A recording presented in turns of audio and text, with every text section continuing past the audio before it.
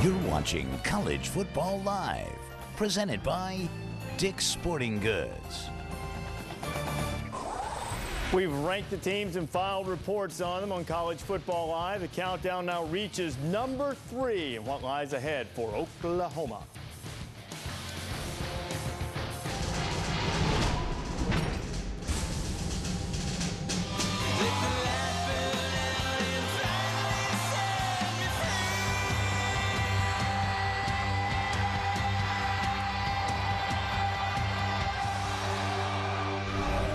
Biggest question.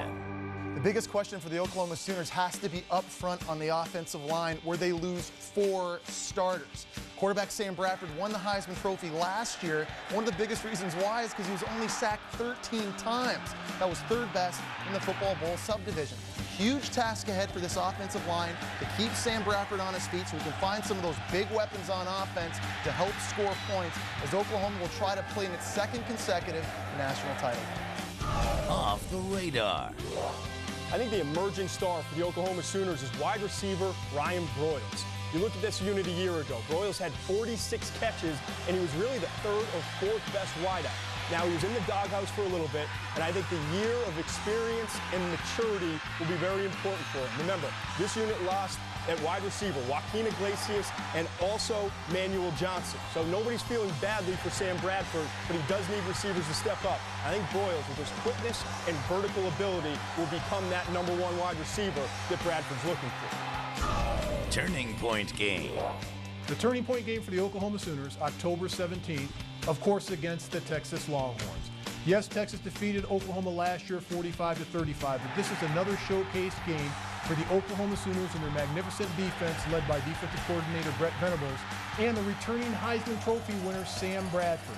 If Oklahoma wants to get back to the BCS championship game, they have to defeat the Texas Longhorns. Prediction.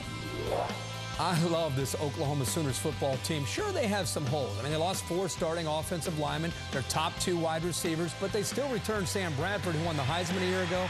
Outstanding running backs led by DeMarco Murray, Jermaine Gresham, the best tight end in the country, Ryan Broyles, an outstanding receiver. So there's plenty of talent. The defense will probably be the top defense in the country. Thing is, they're really going to get pushed this year with their schedule. This is a tough grind for Oklahoma. That's why I have them sitting at number 3 in my preseason poll. So the Sooners number 3, and they're going to open in prime time on ESPN, 7 o'clock Eastern time against BYU. And then things get a little bit lighter before they go to Miami. And then the game that Mark mentioned against Texas. This is how they'll close out with Bedlam. What do you expect from the Sooners through this schedule? Pretty good? Yeah, I think they'll do well. I expect them to go 11-1. I think Texas takes them out. Okay, so they're 11-1, but still, offensive line aside, you see any other glaring weakness on this team? Well, special teams is an inexplicable weakness. Certainly it was last year, because the physical talent is there, but they've made mental errors that have given up so many big plays on special teams. 4 kickoffs returned for touchdowns. That is very difficult for Coach Stoops to deal with, because these are players that have the talent to do better. This kickoff return by Jordan Shipley for a touchdown turned the Texas game around. And it happened because 2 players made a mental mistake and got out of their lane. This is not a question of whether or not they can do it. It's a question of actually bearing down and focusing. Now, I don't want to make excuses for them, but the Sooners did kick off more than anybody else. Well, you'd think they'd have a lot of practice. Well, that's fair enough. Maybe it's something in the water in the state of Oklahoma. Oklahoma and Tulsa allowing 4 and 3 kickoffs returned for touchdowns. And the other programs in the country who kicked off at least 100 times didn't happen as often.